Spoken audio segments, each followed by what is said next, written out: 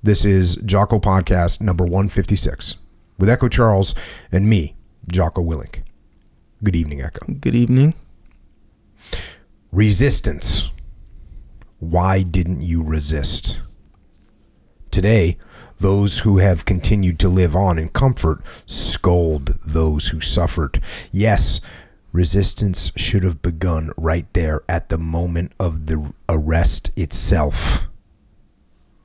But it did not begin. During a daylight arrest, there is always that brief and unique moment when they are leading you, either inconspicuously on the basis of a cowardly deal you have made, or else quite openly, their pistols unholstered through a crowd of hundreds of just such doomed innocents as yourself. You aren't gagged.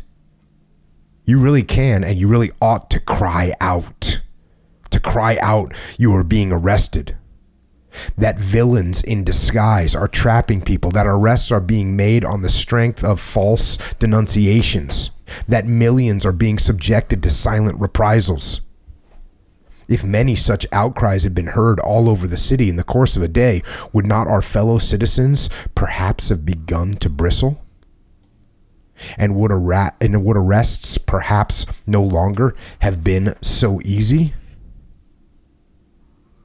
Instead, not one sound comes from your parched lips. And that passing crowd naively believes that you and your executioners are friends out for a stroll. I myself often had the chance to cry out. So, why did I keep silent? Why, in my last minute out in the open, did I not attempt to enlighten the hoodwinked crowd? Why did I keep silent? Every man always has a dozen glib little reasons why he is right not to sacrifice himself. Some still have hopes of a favorable outcome to their case and are afraid to ruin their chances by outcry.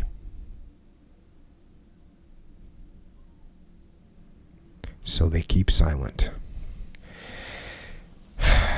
And that right there is part of the opening of book one, part one of the book, The Gulag Archipelago by Solzhenitsyn. And I discussed it on the last podcast with Jordan Peterson, but I didn't dig into the actual text very much because, well, I had Jordan Peterson on here, and I would rather just talk with him and allow him to talk rather than read and delve into the text itself. But the text is really good, and I wanted to take today to go through today part one of the Gulag Archipelago. And the version that I'm going through is not the abridged version, but the full unabridged version. So if you end up looking for some of these passages in the abridged version, you might not find them. And I'm only going to go through part one today. And maybe over time we'll go through all 7 parts that are in 3 different volumes. Massive volumes, by the way. This one is 600 pages long. Part 2, volume 2, it looks like about another 600 pages, and then volume 3 looks to be, I don't know, maybe 400 or 500 pages. So I think we're talking maybe 1,500 to 2,000 pages, but it's a great read. And like I said, in the future, if you get these, I'll say this. In the future, yes, we will go through all the books. So if you want to get them now and read them, then eventually you'll be able to roll through them with us. And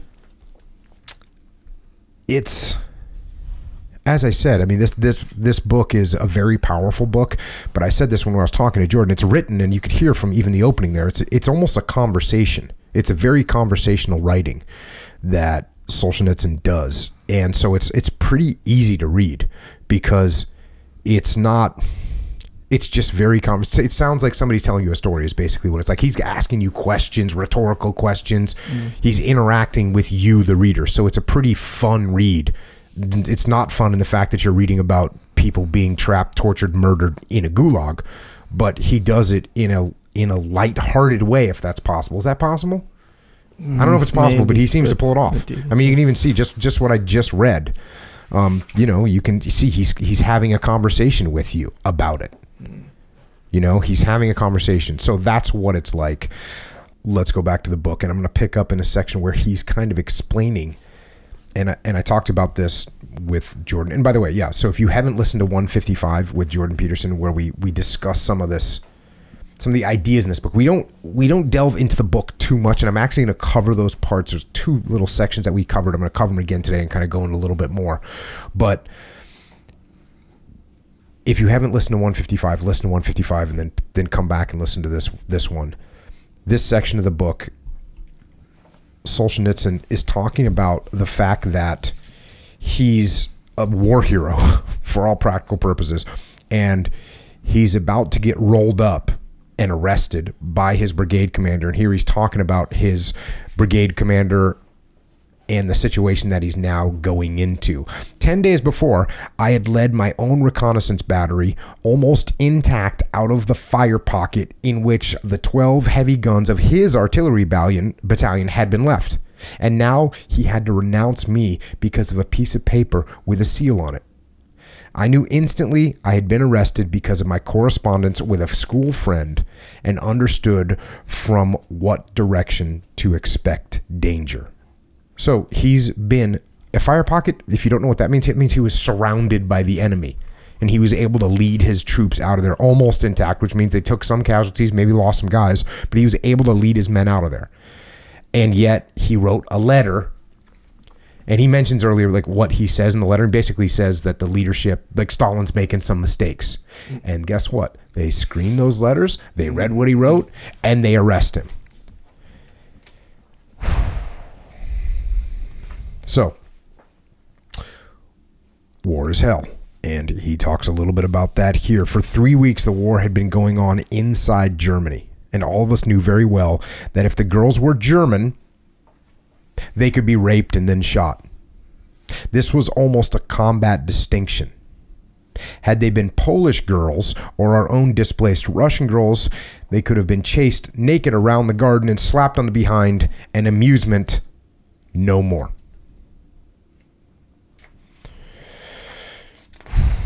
By the way, that's just a little shot of what that war between the Russians and the Germans was. The Russians and the Germans, we talked about it in Stalingrad, and we talked a little bit about what happened with civilians. There's a little taste of what happens to civilians in those situations. It's a nightmare. Going on. The history, this is chapter 2, the history of our sewage disposal system, and this is where he expands and explains sort of his view of the prisons as a whole. Back to the book. It is well known that any organ withers away if it is not used. Therefore, if we know that the Soviet security organ or organs, and they christened themselves with this vile word, praised and exalted above all living things, have not died off even to the extent of one single tentacle, but instead have grown new ones and strengthened their muscles, it is easy to deduce that they have had constant exercise. Through the sewer pipes, the flow pulsed. Sometimes the pressure was higher than had been projected, sometimes lower, but the prison sewers were never empty. The blood, the sweat, and the urine into which we were pulsed through them continuously. And he uses this term, which I guess the Soviets actually called the prison system organs, and how the blood of the organs was these people. And this is something that I talked a little bit about with Jordan. Back to the book. And even though Lenin, at the end of 1917, in order to establish strictly revolutionary order, demanded merciless suppression of attempts at anarchy on the part of drunkards, hooligans, counter-revolutionaries, and other persons. So that's how it starts off. It starts off with that. We're going after, these are the people that need to be rounded up. The people that need to be rounded up are drunkards, hooligans, counter-revolutionaries, and other persons. That's where it starts. And then it continues and it goes on. And he writes an essay. Lenin writes an essay called How to Organize the Competition. And he proclaimed this again. This is Lenin proclaimed the common united purpose of purging the Russian land of all kinds of harmful insects. And the term insects, and under the term insects, he included not only all class enemies, but also workers malingering at their work. For example, the typesetters of the Petrograd Party printing shops. So you can see this is starting to expand already. It starts off just, hey, it's hooligans and drunkards and counter-revolutionaries. Now all of a sudden it's getting towards workers that are being lazy. You're being a little bit lazy, guess what? You need to be arrested, and you're one of these insects. And then this is how this grows. And he goes through this massive list of the people that become insects. And he describes them as insects. So this included local self-governing bodies in the provinces. They were insects. And people in the cooperative movements, they were insects. As were anyone that owned their own home was an insect. There were not a few insects among the teachers in the gymnasiums, and the church parish councils were made up almost exclusively of insects. All priests were insects, and all those Tolstoyans who, when they undertook to serve the Soviet government, for example, on the railroads, refused to sign the required oath to defend the Soviet government with gun in hand, thereby showed themselves to be insects too. The railroads were particularly important, for there were indeed many insects hidden beneath the railroad. And telegraphers, they were insects. And he just goes on and on. All Russian Executive Committee of the Union of Railroad Workers and other trade unions were also often filled with insects hostile to the working class. So this paragraph just goes on. And basically what it ends up as, everyone's an insect. That's how it ends up. Everyone's an insect. And therefore, everyone must be arrested eventually. Here's another expansion. This is a decree from the Council of People's Commissars signed by Lenin on July 22nd, 1918. Those guilty of selling or buying up or keeping for sale in the way of business food products which have been placed under the monopoly of the Republic. They deserve imprisonment for a term of not less than 10 years. Combined with the most severe forced labor and confiscation of all their property. So if you operate on any kind of black market whatsoever, 10 years, confiscation of everything you own. That's where we're at right now. 1921 began with the Cheka Order Number 10, dated January 8th, to intensify the repression of the bourgeoisie. Now, when the Civil War had ended, repression was not to be reduced, but intensified. So the Civil War is over. The revolution's over. And you think, okay, the revolution's over. We can back off a little bit. No. Now we're going to go harder. In that same year, the practice of arresting students began. The arrests of members of all non-Bolshevik parties were expanded and systematized.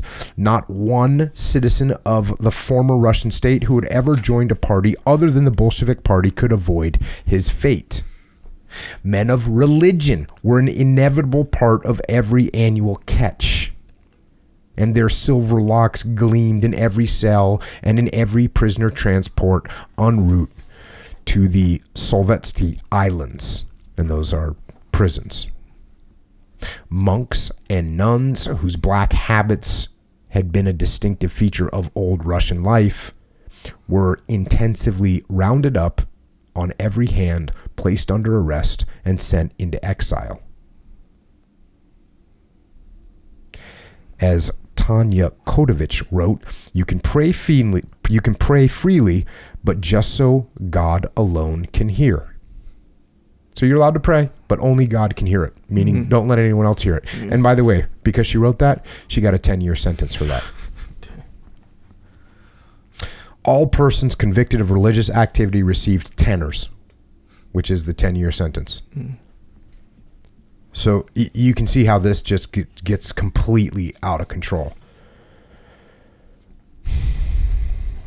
And one thing about this book is it's not really chronological. So it goes through whole, like this first chapters, it goes through from like the revolution all the way through after the war. So and then you go through. It's not chronological. It just kind of jumps around a little bit. So you kind of have to just pay attention the whole time to what time frame he's talking about. Luckily, he gives a lot of dates on when things are happening. For instance, here, back to the book. This therapy continued full speed from 1927 on and immediately exposed to the proletariat all the causes of our economic failures and shortages. Okay, let's pay attention to this. All the causes of our economic failures and shortages. So obviously Russia's going through all kinds of problems at this time, and here's what caused them. There was wrecking, and wrecking is their term for basically a saboteur. Someone that's causing the problems is a wrecker. There was wrecking in the People's Commissariat of Railroads. That was why it was hard to get aboard the train and why there were interruptions in supplies. There was wrecking in the Moscow electric power system and interruptions in power. There was wrecking in the oil industry, hence the shortage of kerosene. There was wreckage in textile, hence nothing for a working man to wear. In the coal industry, there was colossal wrecking, hence no heat. In the metallurgy, defense, machinery, shipbuilding, chemical, mining, gold and platinum industries, in irrigation, everywhere there were these pus-filled boils of wrecking. Enemies with slide rules were on all sides. So they have problems in the country. And it's what the party is saying, hey, this is because we've got these wreckers, these saboteurs everywhere. Enemies with slide rules. The GPU puffed and panted in its efforts to grab off and drag off all the wreckers. In the capitals and in the provinces, the GPU collegiums and the proletarian courts kept hard at work sifting through the viscous sewage, and every day the workers gasped to learn, and sometimes they didn't learn, from the papers of new vile deeds. So you had the state press putting out, oh, this is what's happening. These are the wreckers. Every industry, every factory, and every handicraft artel had to find wreckers in its ranks. And no sooner had they begun to look than they found them. Continues on. When not long afterward, the new People's Commissar of the Railroads ordered that average loads should be increased and even doubled and then tripled, and for this discovery received order of Lenin along with others of our leaders. The malicious engineers who protested became known as limiters. They raised the outcry that this was too much and would result in the breakdowns of the rolling stock, and they were rightly shot for their lack of faith in the possibilities of socialist transport. So that right there sums up a lot, because you're in this situation and there's some buddy at the top that's saying, oh, we need to transport more stuff on the railroads. Cool. Just load them up more. And the actual engineers are saying they can't handle that much weight. Hey, they can't handle that much weight. It's going to ruin the trains. It's going to break the trains. And what do? Shoot them. Shoot them in the back. Shoot them in the back of the head. Because, and they called them limiters. They gave them a name. Yeah. You're a limiter. You just don't want to make this happen. That's your problem. And there's a great passage that I read in a book that I'm going to read right now. And this book that I'm going to pull a real quick passage from, it's a book called Basic Economics, written by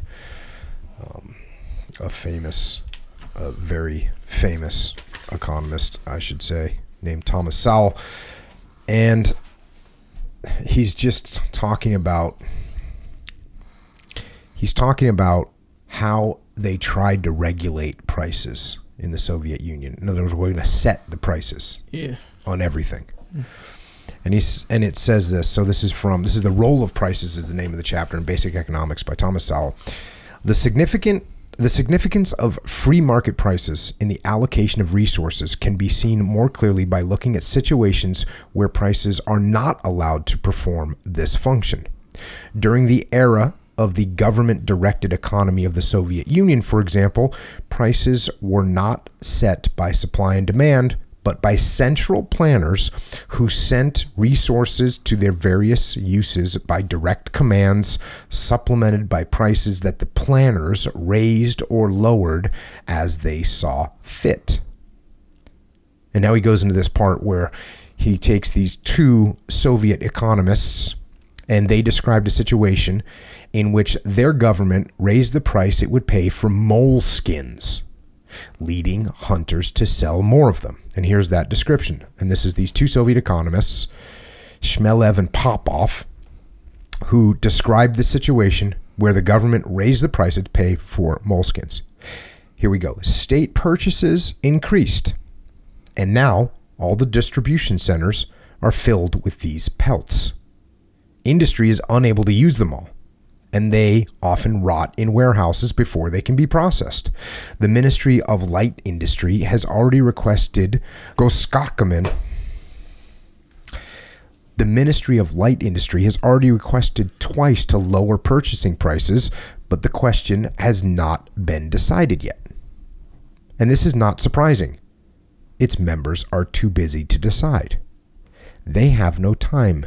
Besides setting the prices on these pelts, they have to keep track of another 24 million prices. So that's what happens. And that's what's going on. You've got somebody trying to it's the opposite of decentralized command. Mm-hmm. So you've got people trying to figure out what this moleskin pelt should cost. And what happens is when the government raises the price they'll pay for it, what do all the people do? They go and gather more of these pelts. And now there's an overstock of them, and they try and get them to lower the prices so people will stop turning them in. But they can't do it quick enough because they got 24 million other prices that they got to set for the government. So that, in a nutshell, is why all these problems are one of the major reasons why all these problems are occurring. And whenever somebody tries to resist what commands are being given, they're getting shot. Limiters. Yeah. And this is one I talked about a little bit with Jordan. In September 1930, the famine organizers were tried with a great hue and cry. They were the ones. There they are. There were 48 wreckers in the food industry. Stalin carried out the first such effort in connection with the trial of the famine organizers. And how could it not succeed when everyone was starving in mountainous Russia and everyone was always looking about and asking, where did all our dear bread get to? Therefore, before the court verdict, the workers and employees wrathfully voted for the death penalty for the scoundrels on trial. It was the newspaper march of millions. And the roar rose outside the windows of the courtroom. Death, death, death. So, for these types of reasons, for this centralized command doesn't work. Not to mention what they did took the farms away from the people that actually knew how to farm. There's complete famine, and they're blaming it on the 48 people that were saboteurs inside the agriculture industry. Completely insane. And this one I read with Jordan. I'm going to read it again. In Russian, a kulak is a miserly, dishonest rural trader who grows rich not by his own labor but through someone else's, through usury and operating as a middleman. In every locality, even before the revolution, such kulaks could be numbered on one's fingers. And the revolution totally destroyed their basis of activity. Subsequently, after 1917, by a transfer of meaning, the name kulak began to be applied to all those who in any way hired workers, even if it was only when they were temporarily short of working hands in their own families. So a kulak started off as someone that was trying to, rip people off. But then they just started applying it to everyone. Anyone that hired someone was a kulak. And it has a derogatory tone to it. Continuing on, but the inflation of this scathing term kulak proceeded relentlessly, and by 1930, all strong peasants in general were being so called. All peasants strong in management, strong in work, or even strong merely in convictions. The term kulak was used to smash the strength of the peasantry. Beyond this, in every village there were people who in one way or another had personally gotten in the way of the local activists. This was the perfect time to settle accounts with them of jealousy, envy, and insult. A new word was needed for all those victims as a class, and it was born. By this time it had no social or economic content whatsoever, but had a marvelous sound. Podkulakchnik. A person aiding the kulaks. In other words, I consider you an accomplice of the enemy. Now, what's interesting about this, and I had a bunch of people point this out. This is when we take words, powerful words, and we start to throw them at people and we use them universally. That's going to cause a problem. And you can see it all the time right now in social media. And I guess you see it primarily in social media from like far left extremists and far right extremists. To the far right, anybody that's to the left of them is like a communist. To the far left, anybody that's to the right of them is a racist or a Nazi. And they throw those words around, and those words, that you shouldn't use those words. It's like using kulak. Like that's not the person that hires someone isn't a kulak, right? Like that just doesn't work. So we escalate these terms, and that's not a healthy thing to do. I mean, I think it was when Jordan Peterson gets compared to Adolf Hitler, right? They compared Jordan Peterson to Adolf Hitler. Come on, man. Hey, okay, it's not maybe helpful. You don't like some of Jordan Peterson's ideas. Okay, that's cool. Don't call him Adolf Hitler. Like, that's just not realistic. It's not helpful too, or people don't like his ideas or whatever, like for a specific reason, rather than identify the reason, they just like package them up and put an ugly bow tie on it and be like, I hate you kind of thing. And the right, if you think about during McCarthyism, right? It was, hey, anti-American, you're a communist. It was like they were flagging people like that. So both sides can do this. In this case, it's the communists be escalating these terms. We've seen the right do it. We see the left do it. Not a smart thing to do. Don't throw those terms out where they don't belong. Talked about this a little bit with Jordan. There was a wave, and when he talks about wave, he talks about waves of people that would flow into the prisons. And there's all these different waves. He talks about dozens and dozens of different waves. There was a wave for snipping ears, the nighttime snipping of individual ears of grain in the field, a totally new type of agricultural activity, a new type of harvesting. The wave of those caught doing this was not small. It included many tens of thousands of peasants, many of them not even adults, but boys, girls, and small children whose elders had sent them out at night to snip because they had no hope of receiving anything from the collective farm for their daytime labor. For this bitter and not very productive occupation, an extreme of poverty to which the peasants had not been driven even in serfdom, the courts handed out a full measure.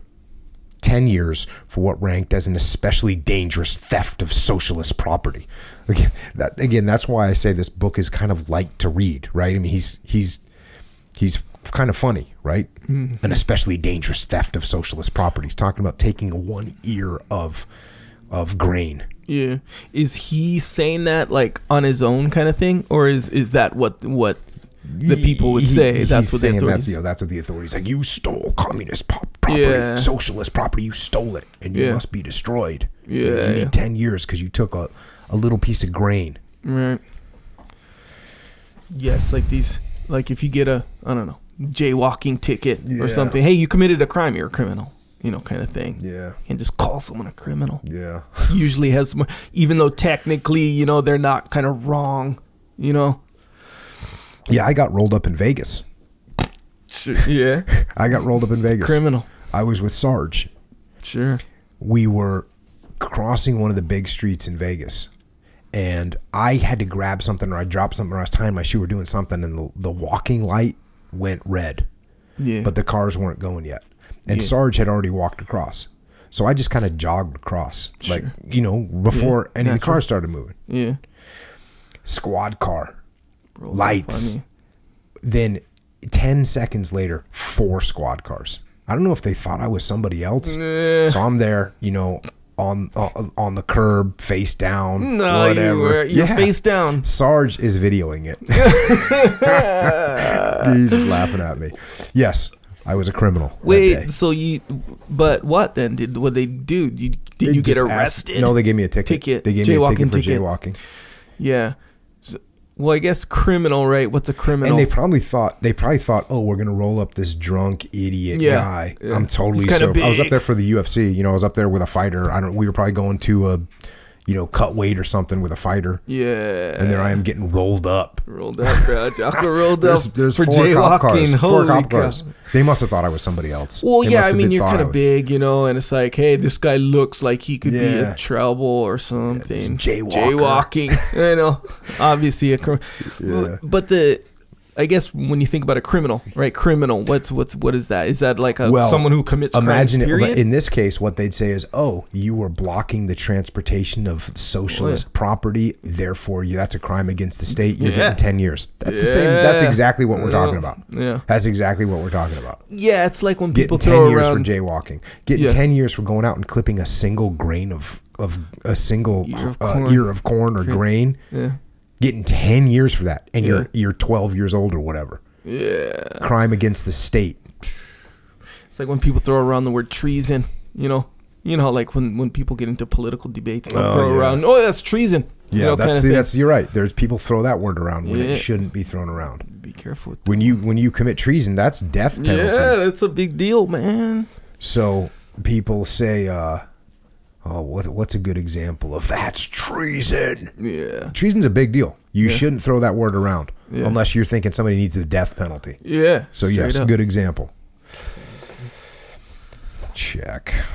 Back to the book. Paradoxically enough, every act of the all-penetrating, eternally wakeful organs over a span of many years was based solely on one article of the 140 articles of the non-general division of the Criminal Code of 1926. So this is where all this crap came from. They wrote this Criminal Code of 1926, and including the great, powerful, abundant, highly ramified, multiform, wide-sweeping Article 58, which summed up the world not so much through the exact terms and of its sections as in their extended dialectical interpretation. In all truth, there is no step, thought, action, or lack of action under the heavens which could not be punished by the heavy hand of Article 58. The article itself could not be worded in such broad terms, but it proved possible to interpret it this broadly. Article 58 was not in that division of the code dealing with the political crimes, and nowhere was it categorized as political. No, it was included with crimes against public order and organized gangsterism in a division of crimes against the state. And then he goes through all these various sections of Article 58, which had 14 sections. In Section 1, we learn that any action, and according to Article 6 of the Criminal Code, any absence of action directed toward the weakening of state power was considered to be counter-revolutionary. Broadly interpreted, this turned out to include the refusal of a prisoner in camp to work when in a state of starvation and exhaustion. That was a weakening of state power, and it was punished by execution. Because if you're in prison and you're starving, but you're not doing the work you're supposed to do, you're doing something that's hurting the state, so you need to die. this is again, you can't. I was having trouble, and I think even Jordan, like we were trying to explain that this is like a sick comedy. Yeah. Like you can't. We kept saying back and forth to each other. We're like, you can't make this up. You can't make this up. Like you can't make that up. Yeah. And this is real. Yeah, this a sick comedy. That's an interesting yet kind of accurate way of putting it. You know, it's like, you know how, I can't think of an example, but you know how someone will like, he'll say, I don't know, a cable, actually, you know what it was? It was like some cable commercial. They do this in a funny way, a comedy way. They'll say, hey, don't get cable. And then it'll say like, what does he say? It says something like, yeah, if you don't listen to your parents, you don't do your homework. If you don't do your homework, you don't get a good job. If you don't get a good job, you don't, you know, and it's this whole thing. You end up in a crack house. Yeah, so don't end up in a crack house, you know, kind of thing. And they relate it to this thing. And it's like, I see what you did there, you know, and each one, but it's like, you're just being funny. Like, obviously, that's not that, you know, but they're just drawing all these parallels to everything. So this one, they must be the same, you know, kind of thing. You know, like, yeah, if you cancel cable, I forget how it goes, but yeah. Well, to your point, this sounds like you're just being that crazy. Exactly. But this is real. Yeah. When our soldiers were sentenced to only 10 years for allowing themselves to be taken prisoner, action injurious to the Soviet military might, this was humanitarian to the point of being illegal. According to the Stalinist code, they all should have been shot upon their return home. So they're saying, you know what? The people that were allowed, the Soviet soldiers that allowed themselves to be captured, they only got 10 years, which is actually kind of illegal because they should have been shot. Via Article 19 of the Criminal Code, via intent. In other words, no treason had taken place, but the interrogator envisioned an intention to betray, and that was enough to justify a full term. The same as actual. So if I just think you had the intent, that's good enough. You're getting 10 years. Section 3 was assisting in any way or by any means a foreign state at war. This section made it possible to condemn any citizen who had been in occupied territory, whether he had nailed on the heel of a German soldier's shoe or sold him a bunch of radishes. You get your tenor right there. There's these two things, PSH, which is suspicion of espionage, and then NSH, which is unproven espionage. You can charge someone with unproven espionage. Yep. What does that even mean? Hey, we're just, you know, you're guilty for unproven. It's like you're guilty of unproven murder. What does that mean? Oh, it's not proven, but that's what you're guilty of, and that's why you're gonna die. Yeah, or maybe it's the kind, like, you know, here they'll say like, hey, he's an alleged. You know, before you were proven in the court of law, kind, maybe you're in that window, you know? No, I don't think so this either. This is unproven espionage, and you're going to go to prison for 10 years for it.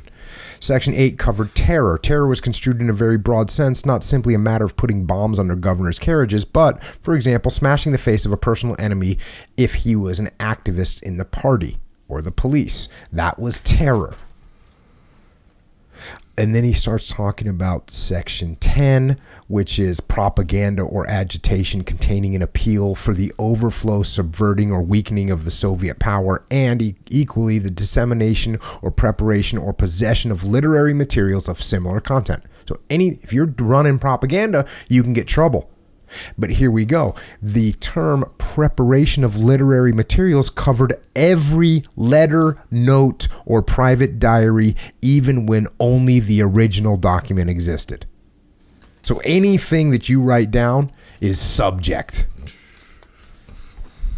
Well, that's why he went to prison, for a letter. Right.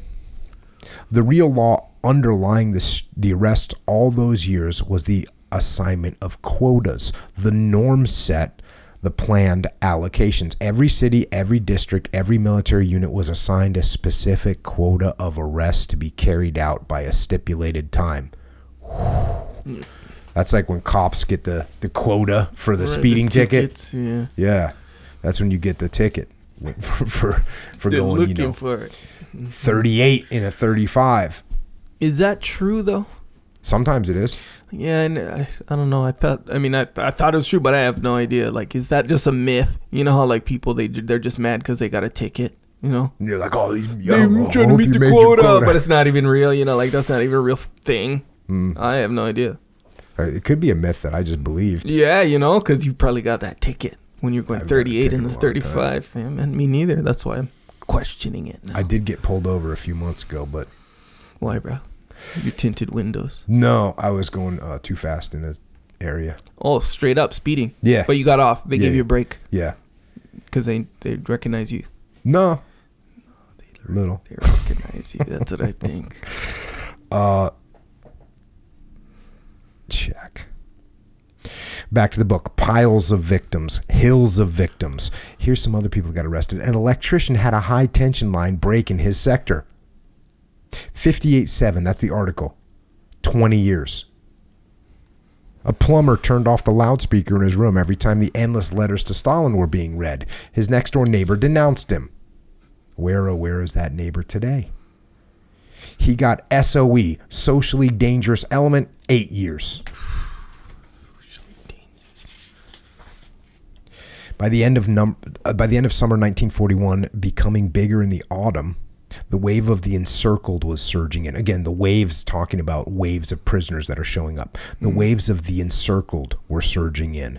These were the defenders of their native land, the very same warriors whom the cities had seen sent off to the front with bouquets and bands a few months before, who had then sustained the heaviest tank assaults of the Germans, and in the general chaos, and through no fault of their own, had spent a certain time as isolated units, not in enemy imprisonment, not at all, but in temporary encirclement, and later had broken out. You understand what that means? That means they're surrounded by the enemy. They didn't get captured by the enemy. Right. They get surrounded for a little while, and then they break out and they get back to friendly lines. And instead, back to the book, and instead of being given a brotherly embrace on their return, such as every other army in the world would have given them, instead of being given a chance to rest up, to visit their families, and then return to their units, they were held on suspicion, disarmed, deprived of rights, and taken away in groups to identification points and screening centers where officers of the special branches started interrogating them, distrusting not only their every word, but their very identity.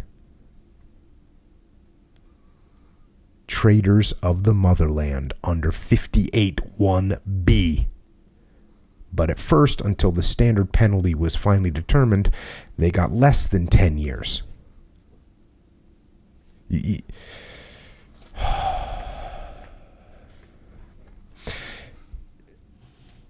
You can't imagine that people would go along. You can't imagine that people go along with this, right? The level of fear that you have to have as a nation and as a people to go along with that right there. Our frontline troops were surrounded by the enemy. They managed to escape and get back, and now we're going to put them on trial and put them in prison.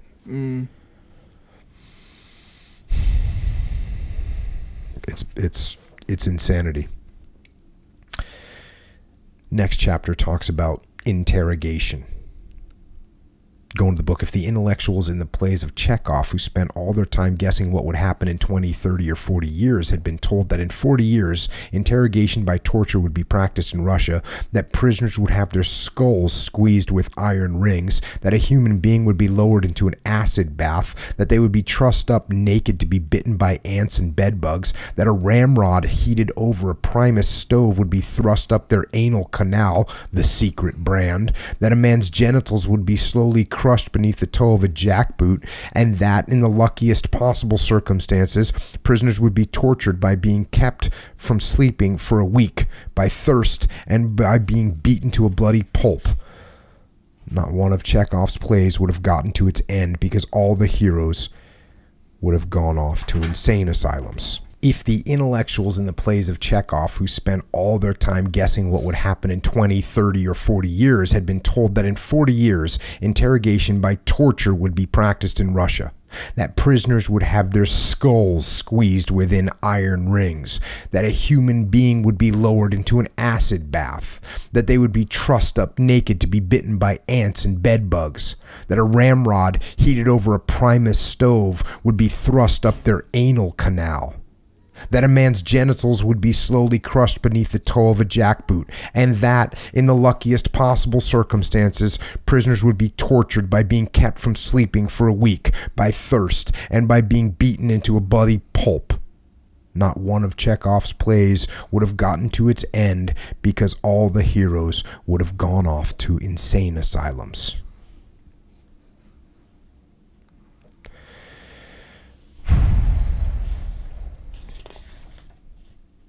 Horrible. So they have these, they're doing these savage interrogations and torture. Continuing on, the time allotted for investigation was not used to unravel the crime.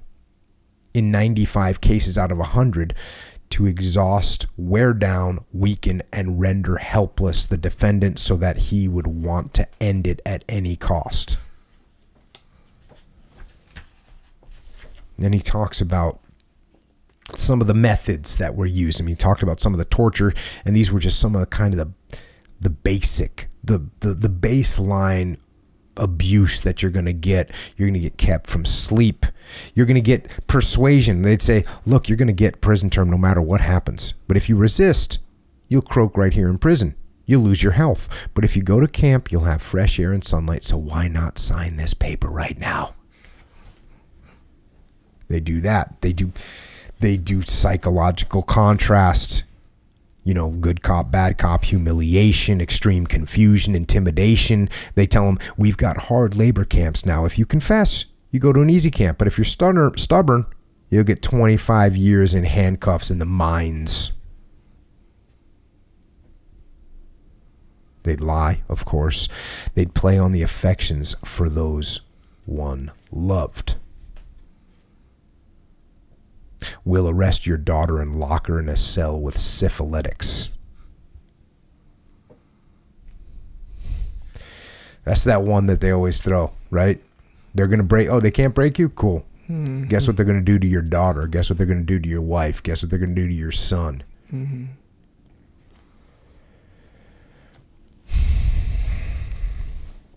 Now, he has a great paragraph, and I talked about this a little bit with Jordan, but it's reflecting on his behavior. And this is when he starts talking, and again, I skipped through a lot of the interrogation. You have to read the book. You have to read the whole book and to really jump into that. I hit the high wave tops of it. In this section, he's talking about the guards, right? The people that he called them blue caps. These are people that were the guards, people that were processing you through the gulags. And, much like Jordan kind of talks about seeing himself as the bad guy, right? The perpetrator, as opposed to always seeing like, oh, everyone thinks I wouldn't do that. I'd be one of these victims. Right. Solzhenitsyn sees himself in a way, he reflects on the way he behaved actually as an officer, as a privileged officer in the Russian army. And this is such a great little section about leadership because it tells you what not to do as a leader. So here we go, and this is a great start off to this. It starts off here, back to the book. Pride grows in the human heart like lard on a pig. I tossed out orders to my subordinates that I would not allow them to question, convinced that no orders could be wiser. That's check, number one right there. These are things not to do as a leader. I'd throw out orders to my subordinates without letting them question them, convinced in his own mind that, hey, my orders are the best orders. Completely wrong. Next, even at the front, where one might have thought death made equals of us all, my power soon convinced me that I was a superior human being. Wrong. You're not better than your troops. Next, seated there, I heard them out as they stood at attention. I interrupted them. I issued commands. I addressed fathers and grandfathers with the familiar downgrading form of address, while they, of course, addressed me formally. I sent them out to repair wire under shell fire so that my superiors would not reproach me. I ate my officer's ration of butter with rolls without giving a thought as to why I had a right to do it and why the rank and file soldiers did not. So, hey, we're out there in the field. You're going to eat whatever shoe leather And I'm over here eating my butter with rolls. I, of course, had a personal servant assigned to me, in polite terms, an orderly, whom I badgered one way or another and ordered to look after my person and prepare my meals separately from the soldiers. I forced my soldiers to put their backs into it and dig me a special dugout at every new bivouac and to haul the heaviest beams to support it so that I would be as comfortable and as safe as possible. And wait a minute, yes, my battery always had a guardhouse too, meaning a little prison cell. What kind of guardhouse could there be in the woods? It was a pit, of course, although it had a roof on it.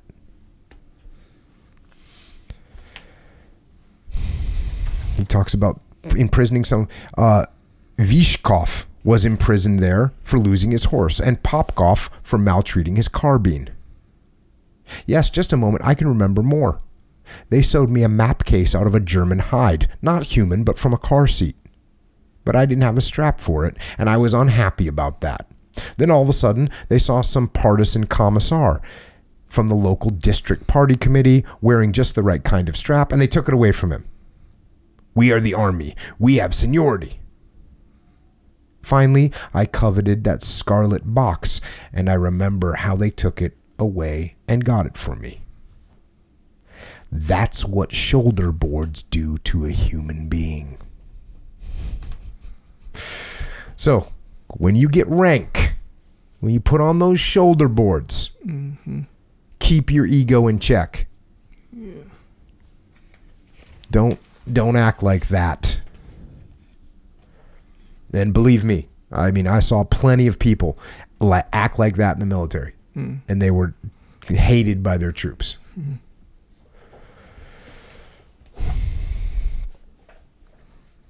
Continuing on. So let the reader who expects this book to be a political expose slam its covers shut right now. If it were only all so simple. If only there were evil people somewhere insidiously committing evil deeds, and it were necessary only to separate them from the rest of us and destroy them. But the line dividing good and evil cuts through the heart of every human being, and who is willing to destroy a piece of his own heart?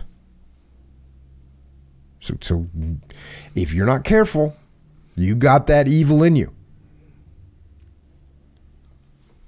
During the life of any heart, this line keeps changing place. Sometimes it's squeezed one way by exuberant evil, and sometimes it shifts to allow enough space for good to flourish. One and the same human being is, at various ages and under various circumstances, a totally different human being. At times he is close to being a devil, at times to sainthood, but his name doesn't change. And to that name we ascribe the whole lot, good and evil. And that's a line that you hear Jordan Peterson read that line a lot, or say that line a lot. The line dividing good and evil cuts through the heart of every human being. So we all got a little piece of darkness in our hearts that you need to watch out for.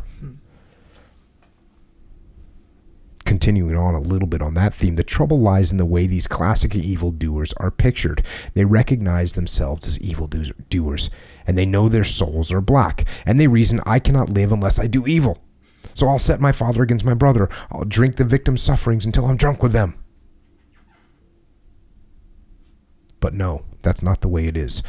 To do evil, a human being must first of all believe that what he is doing is good, or else that it's a well-considered act in conformity with natural law. Fortunately, it is in the nature of the human being to seek a justification for his actions.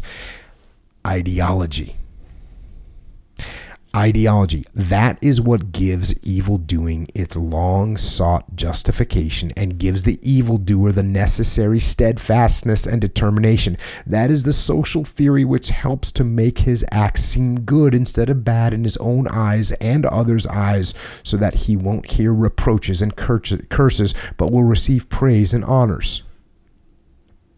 That was how agents of the Inquisition fortified their wills, by invoking Christianity, the conquerors of foreign lands by extolling the grandeur of the motherland, the colonizers by civilization, the Nazis by race, the Jacobeans early and late, by equality, brotherhood, and the happiness of future generations.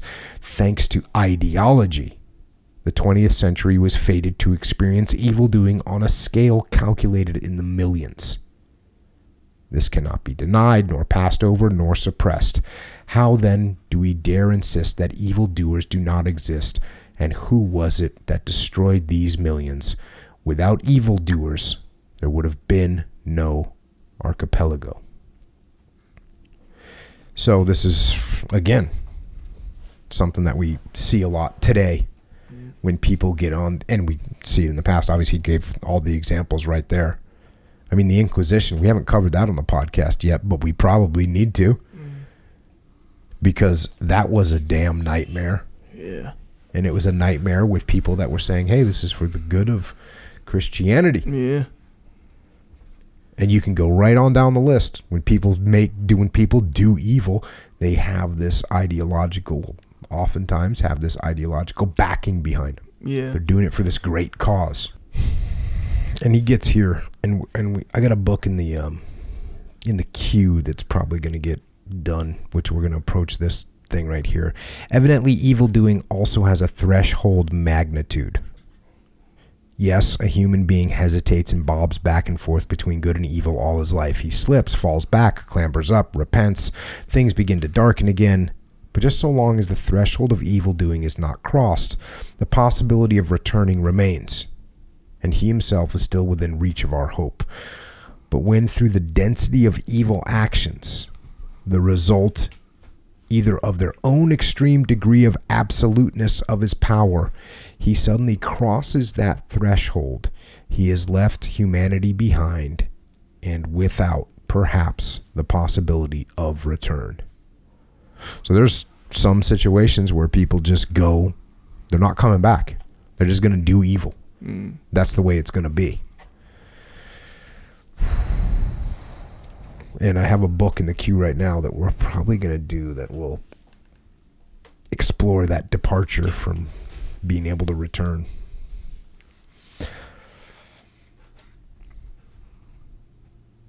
Continuing on, the only soldier in the world who cannot surrender is the soldier of the world's one and only Red Army. That's what it says in our military statutes. You cannot surrender. No surrender. There is war, there is death, but there is no surrender. What a discovery. What it means is go and die. We will go on living. And if you lose your legs, yet manage to return from captivity on crutches, we will convict you. And he mentions the Leningrader Ivanov, commander of a machine gun platoon in the Finnish War, who lost both legs and was imprisoned. Incidentally, it is very naive to say what for. In other words, what for? Why are they going to prison? At no time have governments been moralist. They never imprisoned people and executed them for having done something. They imprisoned and executed them to keep them from doing something. They imprisoned all those POWs, of course, not for treason to the motherland, because it was absolutely clear, even to a fool, that only the Vlasov men could be accused of treason, which is a group, we'll talk about them a little bit, but there was a general named Vlasov that actually became a leader of Russian soldiers fighting against Russia alongside the Nazis. So he's saying, yeah, those guys were traitors against, but the normal POWs, the normal soldiers, they weren't traitors. Back to the book, they were imprisoned, all of them, to keep them from telling their fellow villagers about Europe. What the eye doesn't see, the heart doesn't grieve for. So just because these people had seen what it was like, you got to go to prison. You know too much. You could have acquired a very harmful spirit through living freely among Europeans. And if you had not been afraid to escape and continue to fight, it meant you were a determined person and thus doubly dangerous in the motherland. Think about that.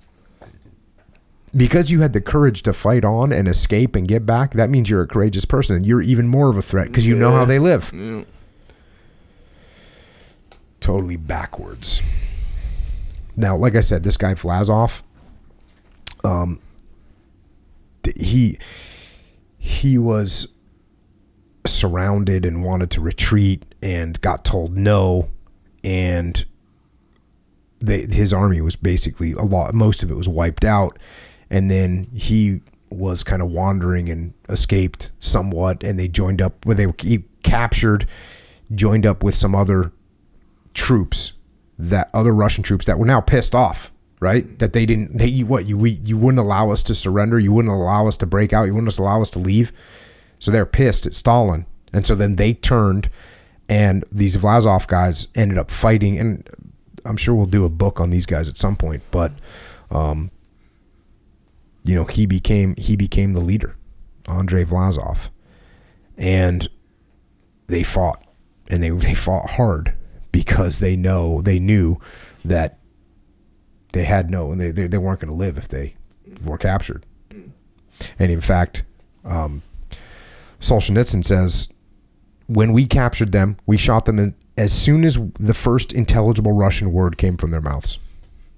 Just straight up. That's what we're doing. Oh, you speak Russian? Cool. That means you're Vlasov, man. You're done.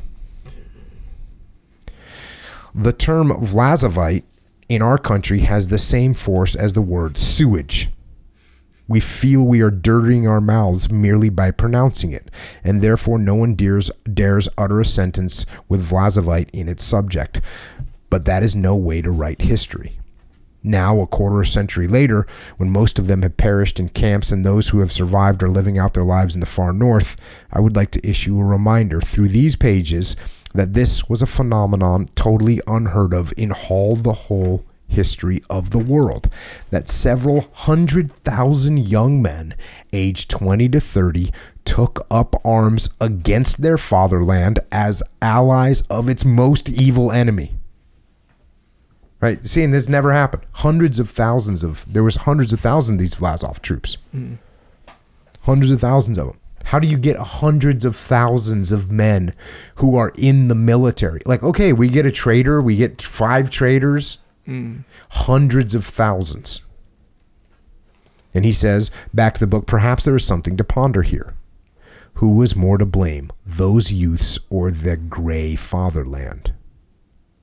One cannot explain this treason biologically. It had to have had a social cause, because, as the old proverb said, well-fed horses don't rampage.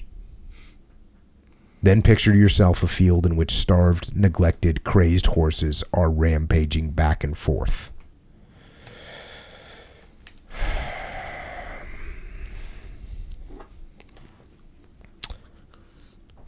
Continuing on. There is a simple truth which one can learn only through suffering. In war, not victories are blessed, but defeats. Governments need victories, and the people need defeats. Victory gives rise to the desire for more victories, but after a defeat, it is freedom that men desire and usually attain. A people needs defeat, just as an individual needs suffering and misfortune. They compel the deepening of the inner life and generate a spiritual upsurge. That's an interesting concept. I mean, that's what Joe Rogan talking about. You need to have some struggle, right? Yeah. You need to have something to get after. Yeah. And Solzhenitsyn saying people in a country need that same thing. They need that struggle. They want that struggle.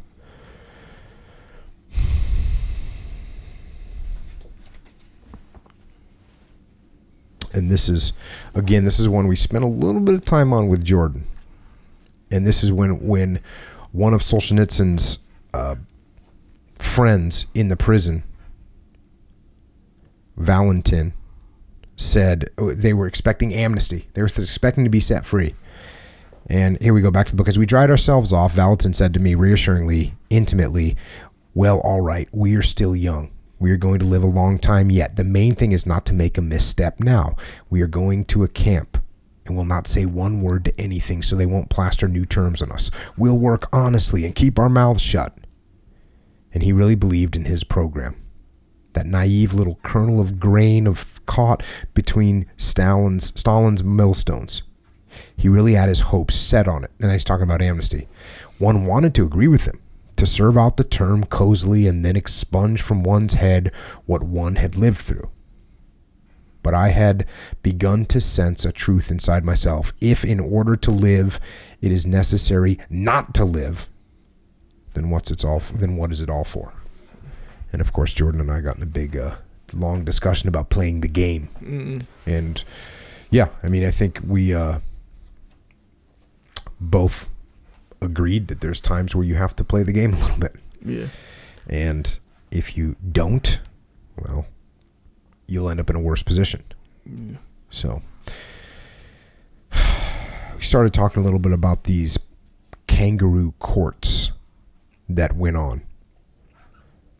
And here's one of the judges makes the statement, "We are not guided by laws, but by our revolutionary conscience." So what does that mean? That means we just make up whatever the hell we want to make up. Mm-hmm. Yeah, whatever we're going to make up, that's what we're going to do. And in this book part 1 of volume 1, he spends a lot of time talking about these multiple cases. He goes through, basically it's like court dramas, and he spells them out pretty good. I mean, there's like dialogue back and forth between the accuser and the defendants, and you know, the uproar from the crowd, and it's like multiple court dramas. One of them, the Moscow church trial, April 26th to May 7th, 1922. There were 17 defendants, including archpriests and laymen, accused of disseminating the patriarch's proclamation. The charge was more important than the question of surrendering or not surrendering church valuables. And the presiding judge says, "Do you consider the state's law obligatory or not?" And the patriarch says, "Yes, I recognize them to the extent that they do not contradict the rules of piety." Comrade Beck, the presiding judge, was astounded. "Which, in the last analysis, is more important to you, the laws of the church or the point of view of the Soviet government?" Again, this is all spelled out. But it ends up, May 7th, the sentence was pronounced. Of the 17 defendants, 11 were to be shot.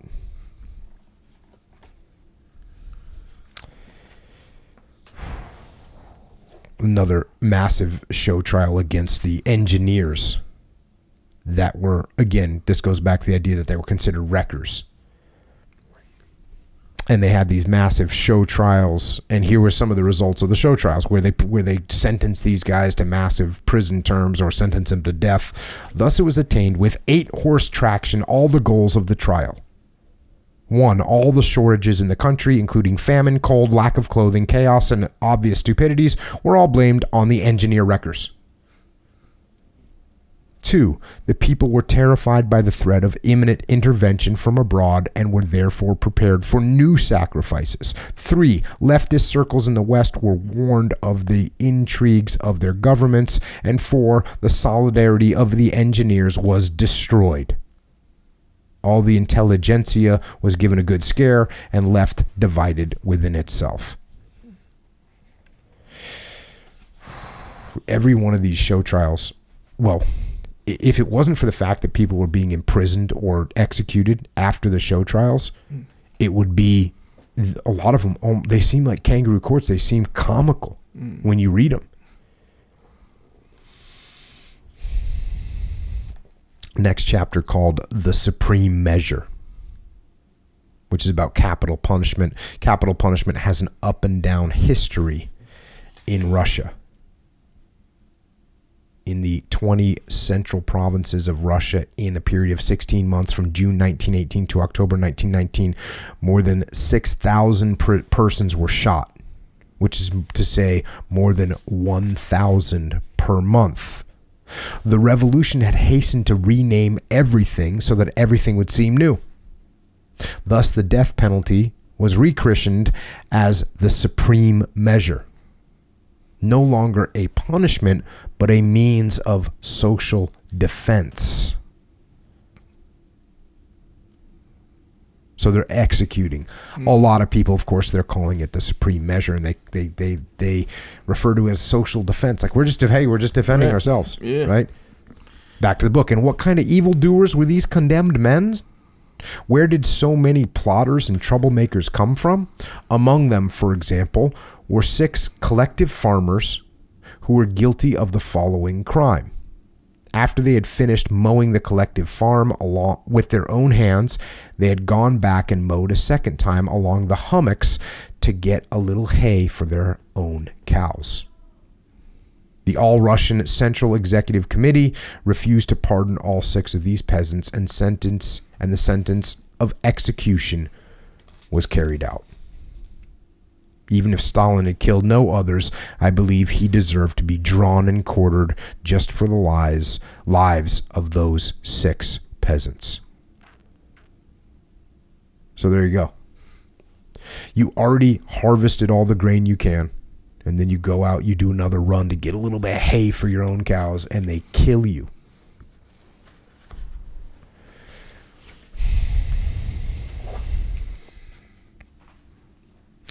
During those 2 years of 1937 and 1938, 500,000 political prisoners had been shot throughout the Soviet Union, and 480,000 habitual thieves in addition. So we're talking execution on just a mass scale. That's 2 years. 1 million just rattled off.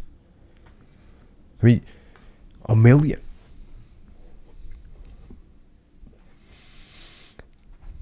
Back to the book. And almost always a person obediently allows himself to be killed. Why is it that the death penalty has such a hypnotic effect? Those pardoned recall hardly anyone in their cell who offered any resistance.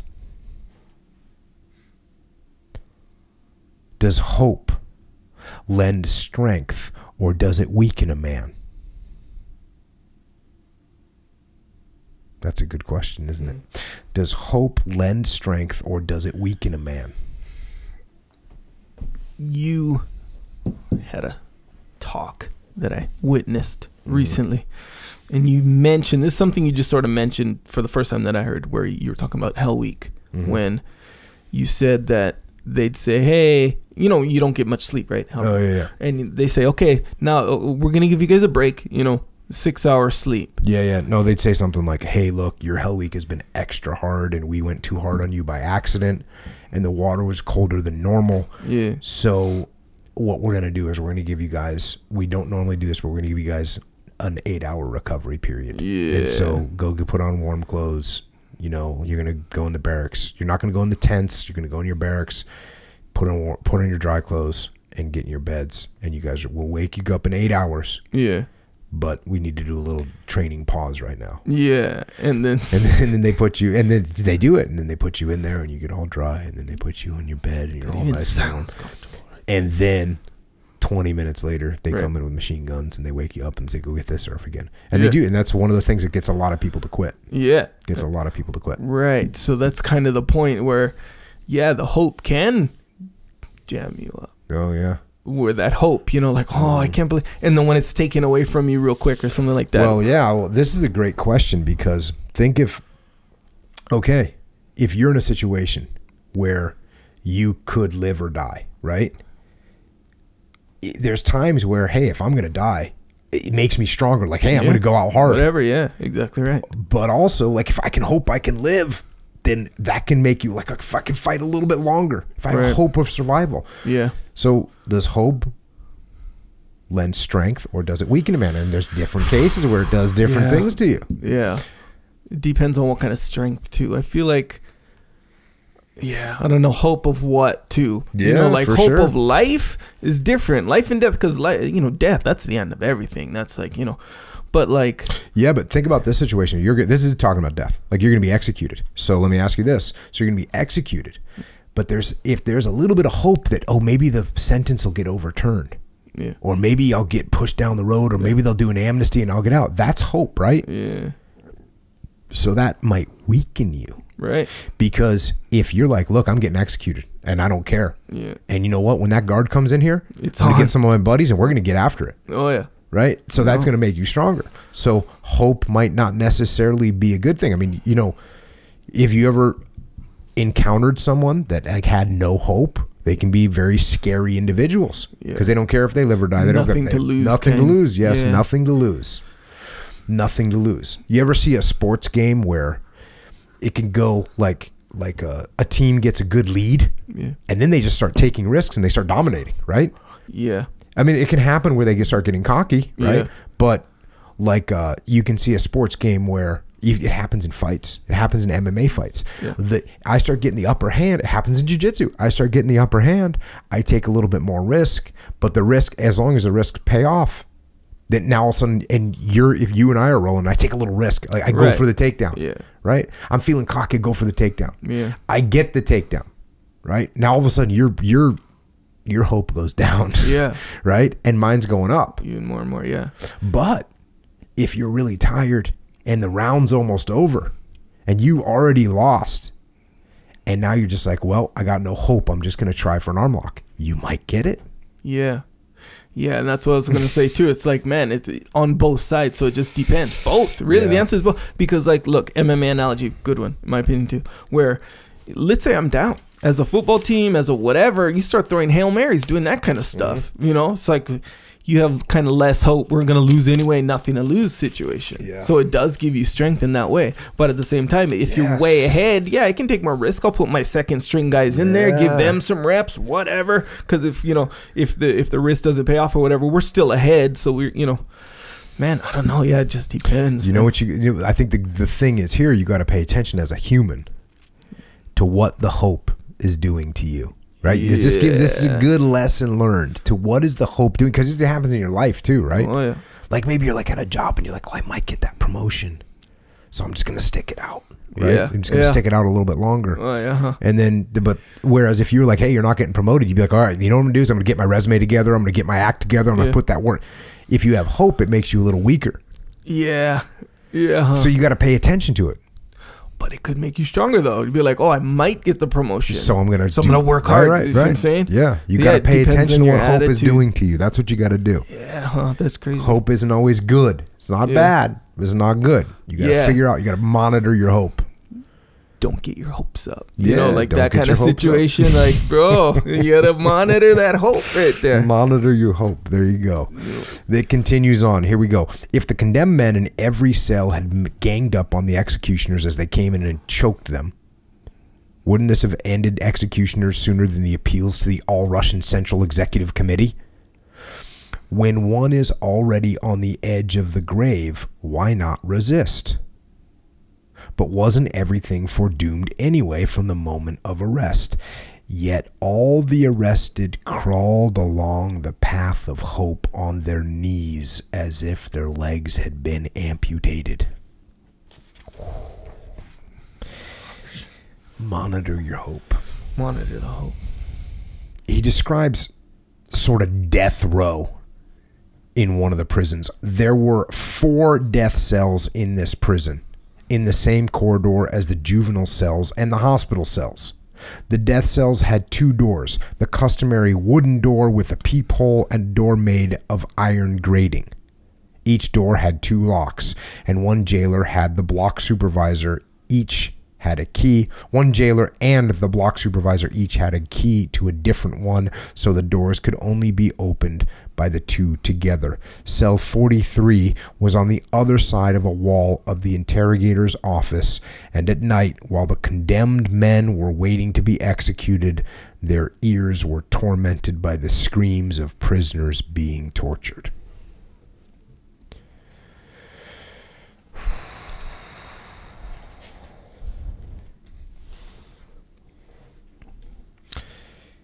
Talks about the idea of hunger strikes, which they did some hunger strikes along the way. From our experience of the past and our literature of the past, we have derived a naive faith in the power of a hunger strike.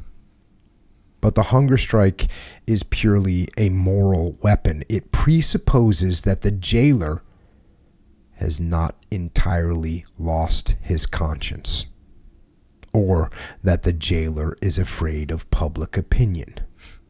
Only in such circumstances can it be effective. So yeah, the Soviet prison, they didn't care. Yeah. Say whatever you want. We control the press. Yeah.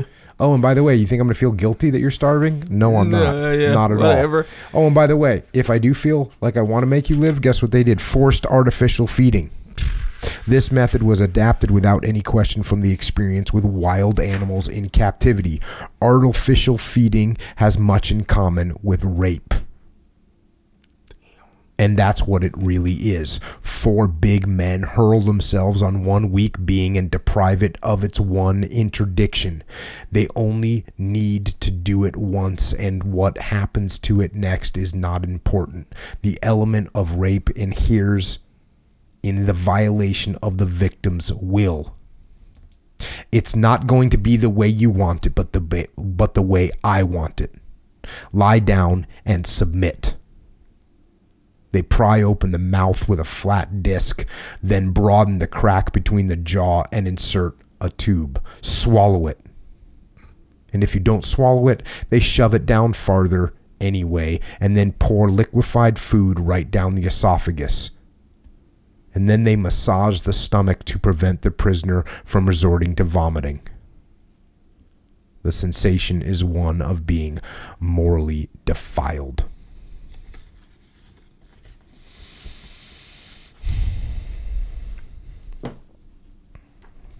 And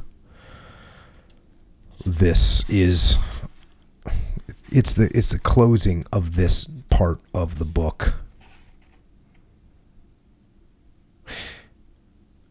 We no longer know the answer to the question, is the soul of a person in the new type prison, in the special purpose prison, purified, or does it perish once and for all?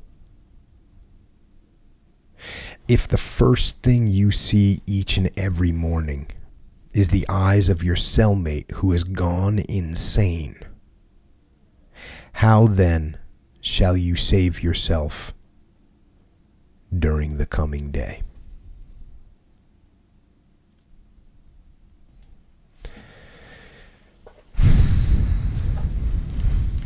And like I said, I'll take that as a spot to close out that part 1 of this book about the Gulag. And I think that is a question that we can ask ourselves a lot in our current world. Right? How can we save ourselves every day? When you look around at the world, when it looks sometimes like the world is going insane, when people are going crazy, you have to kind of work to save yourself every day. You have to pull yourself back into sanity and back onto the path, and not allow yourself to become a prisoner of your own personal gulag.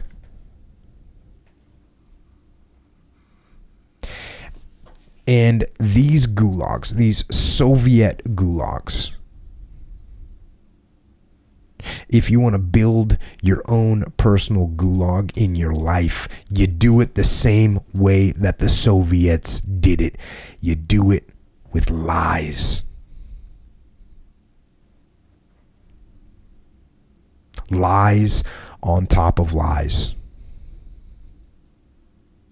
And the Soviets lied on top of lies to build these gulags. And in your life, if you lie to yourself, if you allow that to happen and you put lies on top of lies, you will build yourself your own personal gulag. So don't allow it.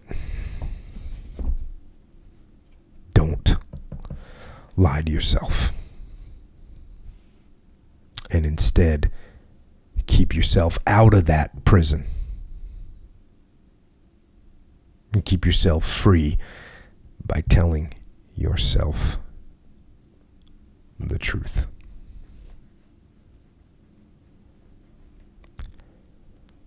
And I think that's all I've got for tonight. And I know, Echo, you've got some ways that we can kind of help keep ourselves free by staying on the path. Sure, on top of telling the truth. On top of telling the truth, which is... To ourselves. Yeah. Kind of the key, right? The key element. It's a key element for sure. I'm still kind of tripping on the hope thing, you know, if that gives you strength or takes it from you, right? That's how you put it, or that's how you put it, right? If it takes it from you. I was talking to Dakota the other night, and we were talking about after the big event, you know, where he lost his team and all that. Mm-hmm. And we just talked in a little bit more detail about, if you remember in the book, a few days later, he goes on another operation that's just as crazy. Mm. Or maybe not just as crazy, but it's like, it's really bad. Yeah. And he was doing definitely some crazy things and putting, what's the military term that we say? He was going above and beyond the call of duty and putting himself at great risk. And I said to him, you know, we were kind of like, you know, Dakota's so good to go and so awesome. And we were just like laughing. And I was like, bro, you didn't, I mean, at that point, I'm like, you just, you know, you lost your whole team. I go, you didn't care if you lived or died. He goes, not at all. Yeah. And so in that situation, like, he had no hope at that moment in time. Right. And guess what he did? Whatever he had to do. Yeah. He's like, oh, I got to go I'm going to go run across the open field where there's machine gun fire coming. Cool. I'll go. Yeah. Oh, wait, I need to do it again. I'll go again. Yeah. Oh, I need to do it again. I'll go again. Yeah. Because he didn't have hope. And the fact that he didn't have hope gave him strength at that moment. Yeah. You know, at that moment. But if you talk to him now, it's reversed. He's got his kids, got his little daughters. Yeah. You know what I mean? Mm-hmm. He's got like hope for the future. Yeah. And that's what makes him strong right now. That's what keeps him strong. Yes, I mean, what's the formula, right? And I mean, it's the formula is monitor your hope. Yeah, that's the formula. Is it? And it depends on who you are, right? Because like, consider yourself. Let's say all hope is lost. You know, I gotta, you know, go across, do all these crazy things above and beyond. I could be, if I have a different attitude, I could be like, why fight it, kind of thing. Yeah. Let death, impending doom, you know, just kind of take its course, kind of thing, right? I mean, yeah, that's complete like the disregard for his own safety. That's the phrase I was looking for. Yeah, complete disregard for his own safety. Yeah, but that's like a specific like approach. You know, that's like a different attitude. You know, like some people, they'll be like, "Oh, I'm gonna, you know, like I'm doomed anyway, so why fight it?" And then the other guy's like, "I'm doomed, so I'm gonna just start swinging for the fences." But check this out. You could also be like, "I hope I can make it out of here. So what I'm gonna do is I'm just gonna hide right here and not do anything." Yes. Right. So that's the same. It's like the reverse. It's the reverse. So it's like, and then if you're in a bad situation and you're like, well, I hope I can make it. I've got hope that I can live through this situation. Yeah. So I'm just going to get down. I'm just going to hide. I'm going to get behind this little, you know, rock outcropping and hope this goes away. Right. Hope they don't see me. Hope, you know, hope. Yeah. And that's the example, the hope. And guess what happens when you do that? The enemy maneuvers on you and you get killed. Whereas if you go like, you know what? I'm going out. I have no hope. I'm going to attack. But by the way, the enemy who's hoping they can take you and hoping that you're going to stay there, when you do something that they didn't hope for, that's going to smack them in the face. Yeah. But like but then on the reverse side of that, right? So you have a different attitude, even though you have hope, right? If all is lost, you think, but I have this little shred of hope, so I'm just going to go throw a Hail Mary. Yeah. That's hope. Yeah. Really.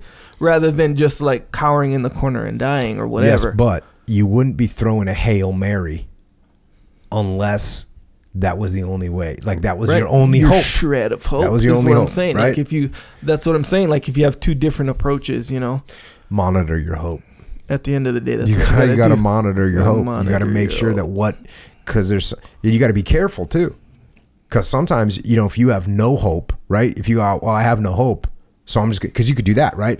Let's say you're in a bad situation, a combat situation. Mm-hmm. Hey, I got no hope, so I'm just going to lay here and like, I guess this is what you were saying. Yeah. Oh yeah, I got no hope, so I'm just going to lay here. Yeah. Instead of, hey, I got no hope, so I'm just going to go out in a blaze of glory. Right. Let's get some. Yeah. Go down swinging. It depends on your approach. Yeah. So if you monitor it, you go, wait a second, I have no hope. Okay, I'm going to at least go out hard. I'm going to go get some at a minimum. Yeah. Right? Going to take some people with me, bad guys. Yeah. Save some of my good guys if I can do that. Yeah, that's good. As opposed to, hey, there's no hope. We're doomed. Yeah. Monitor your hope. Remember that? Remember Shawshank Redemption? Yes, I have seen that Remember movie. he said that where he was like, "Hey," the guy Red Morgan Freeman. He's saying, "Hey, don't be careful with that hope thing. It'll drive you insane or something like that. Like if you hope you'll get out or you hope you're gonna get pardoned or whatever his situation was." So it's like, yeah, if you hope you'll get pardoned and you hold on to that hope, but you get let down, it'll create, it'll drive you insane. And if you don't have hope, and that is what he's implying, if you don't have hope, you just basically accept your imprisonment so you can focus on or concentrate on living prison life, the way it needs to be lived, so to speak. Do the best you can there. Yeah, like don't have these hopes of the outside because it'll make you crazy. That could be decent advice in a situation like that. Yeah, one of those deals. Monitor your hope is what he was saying. That's what he was saying. Yeah, he was saying monitor your hope. Because, right, if you have no hope, you could be like, well, I'm just gonna kill myself. Yeah, exactly right. Yeah, like, gotta monitor that one. No, you got to monitor it in the prison, right. And you got to make sure that you're not putting yourself in a personal prison. Yeah, which that to me, this idea. If you think about the bad situations in your life, most of them are predicated on you lying to yourself about something. Yeah. Yeah, your everyday ones for sure. Yeah. Right? Yeah. It's weird. Every time you say something like that, I always try to think of some rebuttal. It's weird. I feel myself doing that. But yeah, no, you're right. Yeah, I think so. That you just tell these little lies. Yeah. Lies on top of lies. Yeah. And what I think what happens with lies on top of lies is they become easier and easier to believe. Oh yeah. Like once you believe one of your own lies, then you believe 3, then you believe 10, then you believe 100. Yeah, the feeling is you lie to yourself, right? Or you could a lot of times lying to yourself isn't like, hey, I'm tall when you're not tall. It's not that. It's like it's more of a not admitting certain things. That's more what it is. Like when you saw how you say take a good hard look at yourself in the mirror, right? Don't lie to yourself, right? So it's usually when you lie to yourself in the mirror, it's like, oh, I won't admit that. I won't admit that to myself that I need this or I should get rid of this or whatever. That's how the lie comes, It's lie by omission, I think. Yeah, but then the more you do it. Yeah, but then you live to see another day. Oh, it's a miracle, so it must kind of be true. It must not be that big of a deal. My whatever, my donuts that I eat every morning for breakfast must not be. I'm still here. Those are lies. You see what I'm saying? Yeah. So it is and no one's bringing it up. No one's bringing it up to me, kind of thing. So it's like it's not like pulling at me that much. So it gets easier and easier to kind of. It's almost like sweeping it under the rug, kind of thing. Meanwhile, it's festering and festering. Oh, you go to the doctor. Your cholesterol's all high or whatever. See what I'm saying? That's how it'll jam you up. Don't lie to yourself. You know what else is a prison? Being on bottom, stuck in your side control. In jiu-jitsu. It's a prison. So, and here's the weird thing. When you said that, I did think of this, where if I have, and I don't even know if I'd call it hope. Like, if I want to be out, like if I want to escape, not that I want to do the escape or take escape type actions. It's just, I don't want to be there. I'll like it way less. Like I won't be able to deal with it as much as if I say, okay, I'm here. It's like accepting that I'm inside control, and I have to take action here. My hope is here, not outside there. See what I'm saying? Yeah. You have to accept the situation that you're in. Yes. Can't lie to yourself. Can't lie to yourself. Little prison. Anyway, I think that's what Morgan Freeman was talking about, by the way. Nonetheless, speaking of side control, that's jiu-jitsu. Speaking of jiu-jitsu, you're going to need a gi if you're doing jiu-jitsu. Indeed. Yeah. We're on the path. We're talking about the path right now, right? Support yourself in this way by staying on the path. Starting jiu-jitsu if you haven't already. A lot of people starting jiu-jitsu. A lot more people starting jiu-jitsu. Jiu-jitsu getting popular. Very popular. And for a good reason, too. I mean, shoot. So, when you get a gi and a rash guard, get an origin gi. No question. Oh, you don't agree with me? I agree with you 100%. That's what I thought. Anyway, go to originmain.com. Yeah, originmain.com. I guess the look that I was giving you is sort of the fact that we just glossing over the fact that these geese are made 100% in America. Yeah. You didn't even talk about that. Yeah, maybe I should talk about that. Well, last time you did, you talked about the looms and all that stuff. Yeah. Today, you're just like, hey, the best geese, which I guess that's cool. Yeah, they are. They are. All is true for sure. 100%. Yeah. And you know what? I was just about to say this, but I remembered that I do talk about this all the time on air and off air, that it is cool. It kind of like how Pete guys, how they brought back like the actual making of the gi, for example. Yeah. Like that's a thing now. It's like cool now. Yeah. No one cared about how your gi was stitched and like no one cared about that stuff. Even if they knew the pearl competition. Dude, last time I was there, I got the like legit explanation of things from Pete, because Pete and I were just like, it's 10 o'clock at night, we've been working for 8 days straight and we're just in there and I'm asking him pointed questions about stuff. Yeah. About how this thing gets, you know what I mean? Yeah. Because I want to understand it. Yeah.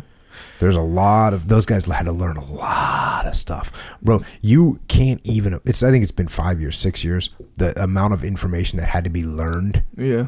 From nothing, from not knowing, yeah. From trial and error. It's funny, you ask Pete that kind of stuff, like you can't exhaust Pete when he'll you start asking. He'll be like, oh yeah, you see the twinkle in his eye. Yeah. You know, he wants to explain it. Yeah. He's all, I was concerned I was boring you guys with it. No man, stay after that for sure. But yeah, Origin Gi 100%, Origin Rascard 100%, supplements too, by the way. Yeah. And I wouldn't call myself anti-supplement. I'm not gonna say that. But I wasn't into supplements that much before. Now I am, because you know when you come across the one that actually works, that's the thing. You know how plenty of people there, or plenty of supplements, they sort of rely, maybe not 100%, maybe 100%, but they rely on the placebo effect. So when you have supplements like these that actually work, you become a supplement person. Yeah, so if you want them, we got Joint Warfare for your joints, obviously. Krill oil for your life. Including your joints including your just overall health. Discipline for when you got to get that workout. And there's discipline drink and there's discipline go pills. Go. And then it was Molk. You had some kind of Molk scenario going on? Yeah. Technically it was Warrior Kid and Molk. So last night we go to, there's this light show, Christmas lights show, right? Certain neighborhoods they'll have. I guess this one is like super famous. Oh, like shoot tracers. No. And illume grenades. No, bro. No. It's called I think Bellardo. I think it's called Bellardo Light Show. It's like, Christmas lights, this house, they do it for a thing. It has a whole show. People. Anyway, so we go and, my wife, she likes the Christmas spirit, get all cozy, right? It's kind of colder now. California cold. I dig it. No offense, Michigan. No offense, Iowa. No offense, Maine. Canada, yeah. No offense. But California cold. We'll say you can see your breath. That's something. You're talking 49 degrees. No, like 54. 53. Yeah. Anyway, so my wife's like, in like Michigan or Minnesota, it's 54 below. In Montana, it's 54 below zero. Yeah. So anyways, continue. A little bit different, sure. But still. But for the Charles family, we're a little chilly over here. According to my wife, it warranted maybe a hot chocolate scenario. So look, this is what we're going to do. It's kind of close to my house. We drive around. We're going to look at all the nice lights. We'll drink our hot chocolate in the car. We'll bring the kids. It'll be fun. We can get out. So everyone's busting out their hot chocolate. Of course, what do you think my hot chocolate was? Yeah, I know what it was. Oh, that's the Warrior Kid Milk hot chocolate. I even put some whipped cream on that. Oh, yeah. It was nice. Actually, it was surprisingly nice. Because it's not they even had a surprise, bro. This is why. Usually I drink the regular milk under different circumstances. It's like, boom, milkshake, boom. But you get the kid. Consider where I was. I had two kids and one wife, all with regular hot chocolate. may or may not have had marshmallows in it. Either way, regular hot chocolate. And me, I'm with the, okay, I'm going to stick with the protein Warrior Kid. So you didn't get, your kids didn't have. Negative. Me. That's messed up. Here's the thing. Do that to your kids. Yeah. Sugar. I was gonna, but we're kind of in a hurry. So, and I made the game time. Like, it was already made. I'm not going to be like, hey. Excuses. You know? Either way. Actually, that's a good point next time. 100%. Nonetheless, I heat it up. Tastes the same. Yeah. Literally tastes the same. It's freaking awesome. Yeah. Same as regular hot chocolate. So anyways, that's Warrior Kid Milk. You got strawberry and chocolate. And then I had a guy at the gym the other day, and he's like, oh, I'm drinking some milk right now. And I was like, oh, cool. I was like, anybody had it in like one of those metal water bottle, like a water bottle looking thing. Yeah. And I go, what did you mix it with? And he's like, water. And I go, bro, savage. You gotta get milk in there. Yeah. And he goes, really? And I go, yeah. I go, almond milk, coconut milk. What other kind of milks are there? Almond milk, coconut milk. I said, just get some. I said, or whole milk, just milk or skim milk, whatever. Yeah. I saw him yesterday. He's like, bro, you weren't even kidding. Yep. And I'm like, he goes, no, I'm drinking it all the time. And I go, yeah, I know. And he was actually telling me he liked it, just as is with water, which I'm not going to make that claim because I don't believe it. Right? I'm not saying like, hey, if you drink with water, it's going to be great. Yep. If you drink with water, it's okay. It's like I said before, drink with water, it's like a ham sandwich. It's not, if you drink it with milk, it's like prime rib. Yeah. It's like a ribeye. Sure. I know what he was doing. I know his exact scenario, and I wasn't even there. I don't even know what you're talking about.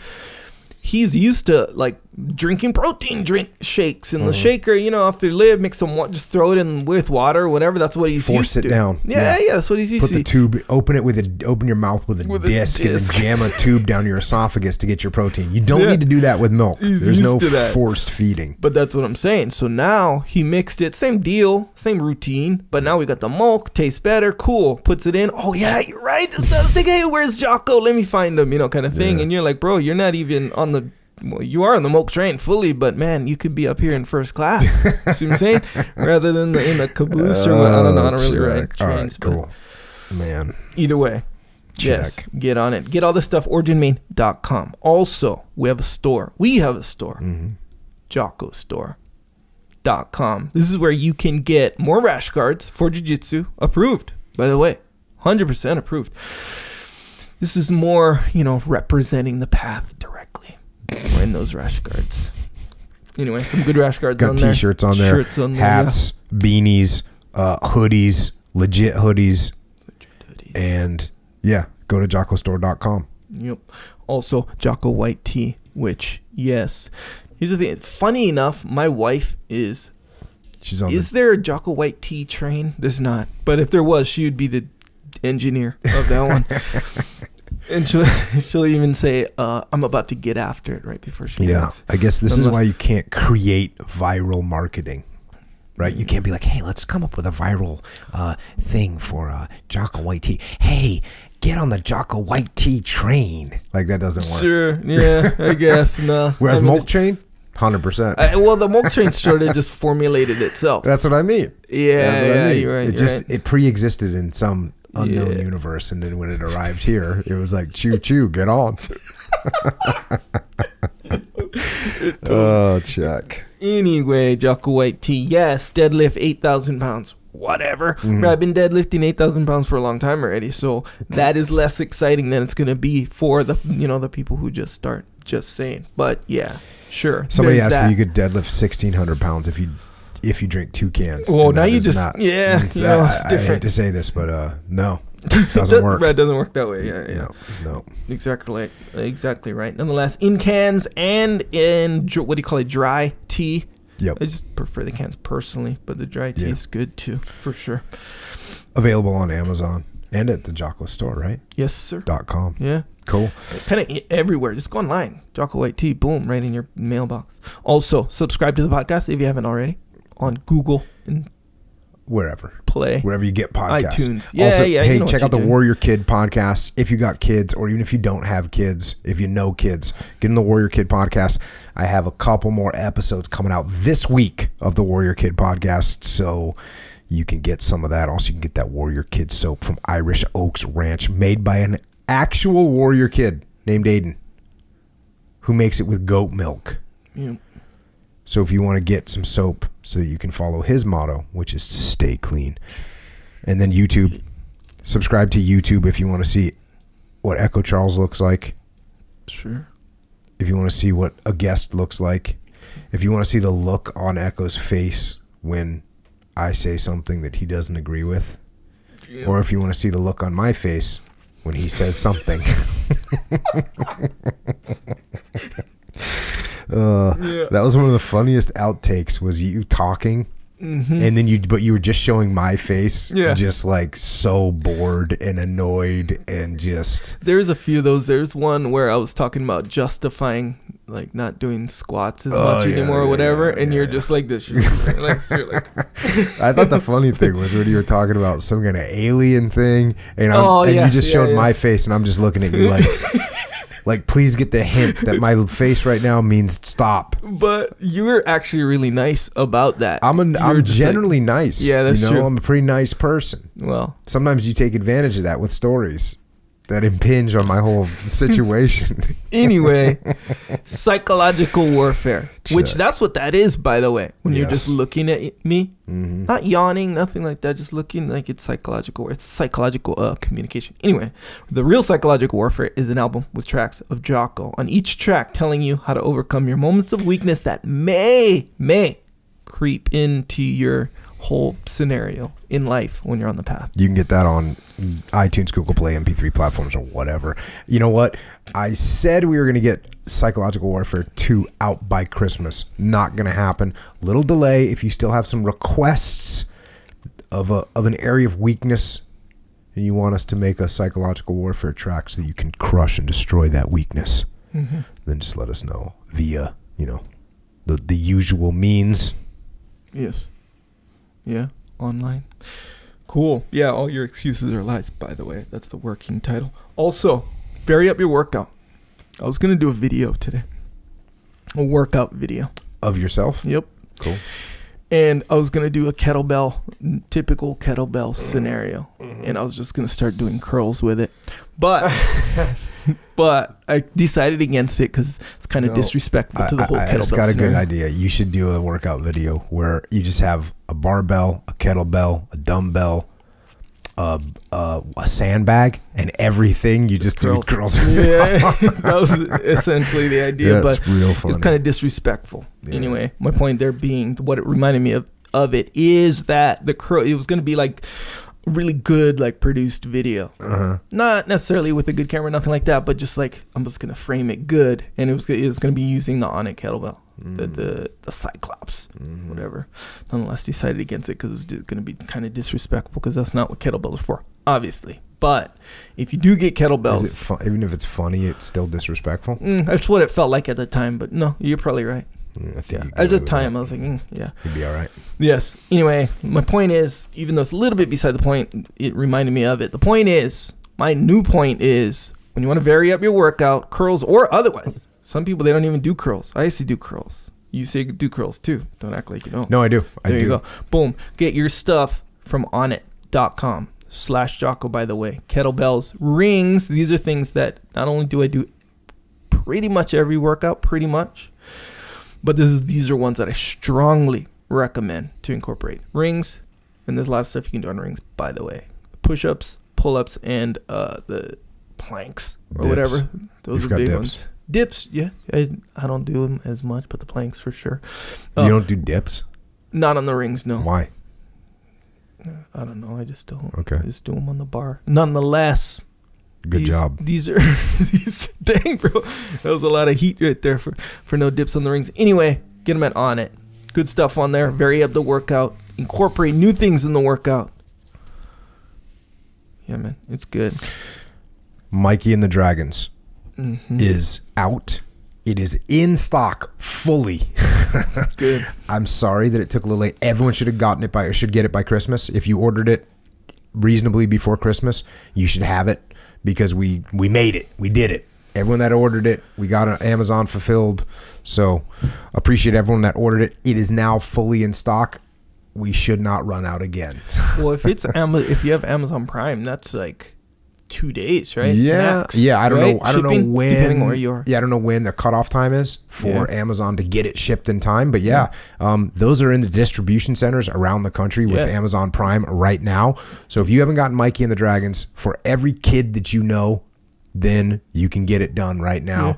We got a lot of copies ready to roll. So get it for your kids, get it for your neighbors' kids, get it for your library, whatever. You can also get the Way of the Warrior Kid books, Way of the Warrior Kid and Mark's Mission, if you want your kids or kids you know to actually have a good life. This is a great way to start them off actually having a good life. Yes. This is a holiday gift, if there ever was one. Discipline Equals Freedom Field Manual. I need to post that video, actually. I'll post that video. Repost. The old school. For the book. Yeah. Get that video posted. But yeah, because that's a good gift to give anyone that needs to be on the press and whatnot. If you want to get the audio version of that, it's not on Audible. It's on iTunes, Amazon Music, Google Play, etc. Extreme Ownership, of course. Dichotomy of Leadership, possibly better than Extreme Ownership. I've gotten like last four people I talked to, I was like, oh, possibly. And they're like, no, it's definitely better. And that's kind of weird, right? Yes. Is that? Yeah. Here's why it's is my ego flare up? No. You know what I mean? Maybe, but I don't really get that from what you just said right now. Here's my hypothesis. The people who are saying that Dichotomy Leadership is better than Extreme Ownership are people who read Extreme Ownership and then we're like, yeah, hell yeah, I'm an Extreme Ownership. And then they go in and they're like, okay, it's like, I made the analogy of the guy on Major League, right? The pitcher. He had all this power, but he didn't have any control. Dichotomy of Leadership comes in, gives them that control that they wish that they had. Yeah, they didn't even know they didn't have it. They didn't know they didn't have it. They thought Extreme Ownership was their whole thing. A SEAL buddy of mine came over to my house the other day, and he brought 20 copies of Extreme Ownership. His wife wanted to he's giving them to her team in her company, and he goes, yeah, my wife really wants to give them, and she's read it, she loves it. And then he goes, but she's kind of a bull in a china shop. Yes. And I was like, okay, cool. So guess what I did? I was like, hey, let me give a little something for your wife's Christmas present. I'm giving her a little Christmas present. Yep.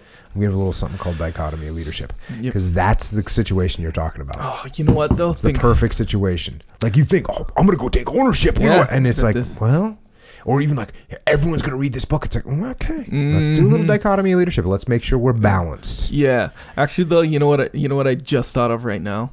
I gotta take it back. Maybe not. Maybe I'm right. Maybe I'm not with that whole analogy.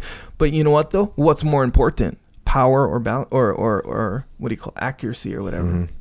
Right? Because it's kind of the same thing. Extreme Ownership is like, oh, here's what you do, full speed. This is what you do. And then the dichotomy is kind of the control element. What's more important, control or speed? See what I'm saying? Yeah. Control or power? Guess arguably what? Control. They're both important. I think so too. Yeah. At the end of the day, I think that's the scenario though. Well, you won't have anything to balance if you don't understand the fundamental principles of combat leadership. Yeah, that's true too. Right? So you gotta have the balance. That's the way it's gotta be. Good one. So get those books, good Christmas presents or whatever. Sure.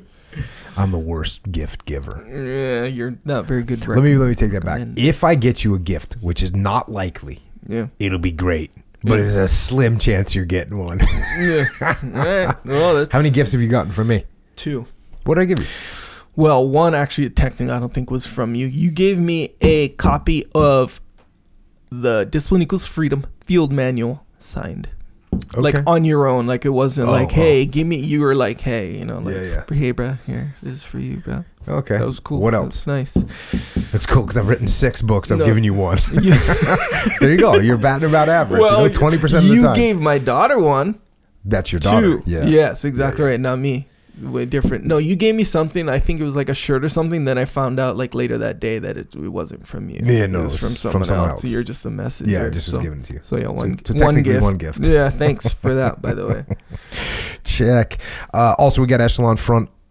That's my leadership consultancy. And what we do is go into companies and solve problems through leadership. Go to echelonfront.com if you want to work with me and my team which is Leif Babin, JP Donnell, Dave Burke, Flynn Cochran, Mike Sorelli, and Mike Bima. Also, we got the muster coming up. It is live for registration right now. Chicago, Denver, and Sydney, Australia. Go to extremeownership.com right now if you want to come.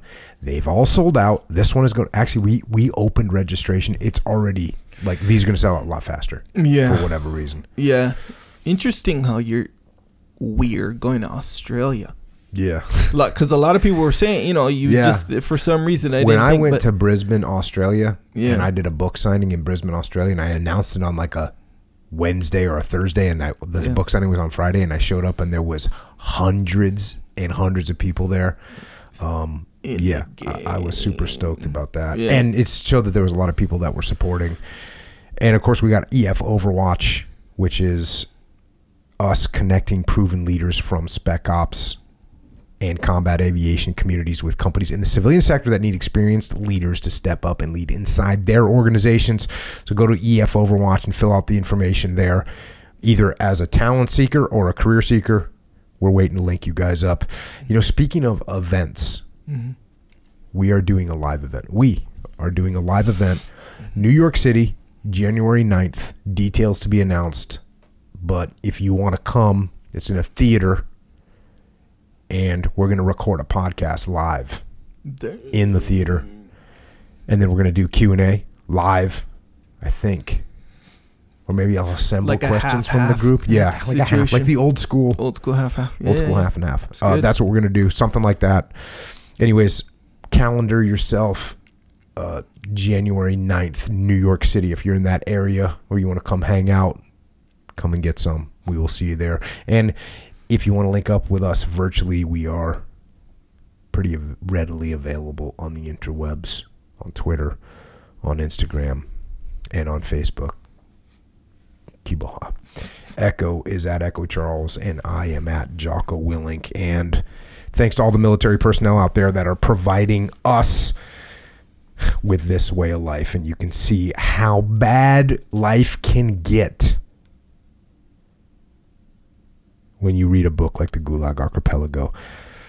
Also, thanks to police and law enforcement, firefighters, paramedics, EMTs, correctional officers, border patrol, and all first responders for protecting this way of life that we have here at home. And to everyone else out there, just remember that this nightmare of the gulags started when people kept quiet on a large scale. And on a small scale.